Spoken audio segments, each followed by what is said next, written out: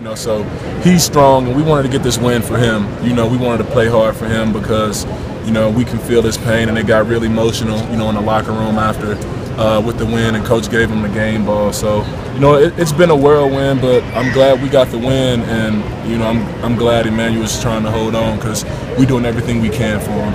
It kind of seemed like the emotions started to hit people during the second half. Yeah. Is that when it kind of started to sink in? It's like the first half you guys were kind of on autopilot and going through the motions, and it looked like about midway through the second half, not just the Air Force comeback, but it looked like emotionally you guys had kind of started hitting. Yeah, it did, because I think it started when, I subbed for Emmanuel, and he was kind of upset, and then, guys were telling me on the bench he was just, he was upset, and, and I think he's going through a lot, so we didn't want to kind of upset him or anything because, like I said, we're here for him, and he's just going through a lot. He's so strong, and we're trying to give him all the support we can. But that second half, it came, everything just became so surreal because those guys started hitting shots, and reality set in that, hey, these guys, they're coming.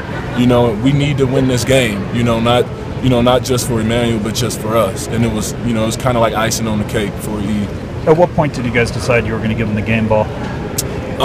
Coach actually came to me and Joe before the game, and he said, I don't care if we win by 1, I don't care if we win by 100, I'm going to give E the game ball after. What did that mean to you guys? I think it meant a lot, because when we say team together, we mean it. A lot of programs, they can say, oh, we're a family, we stick together, but in times like this, they kind of unravel. But I think times like this brings us together. Emmanuel's he's a strong guy, he's tough, and he's going home tomorrow, and I think he needs it to be, with his other family members. There were a lot of tears in the locker room, weren't there? Oh, yeah, definitely. After we gave him the game ball, and, he broke down, and everybody broke down. That's, one of those moments where you just can't hold it back. All your emotions is just pouring out of you.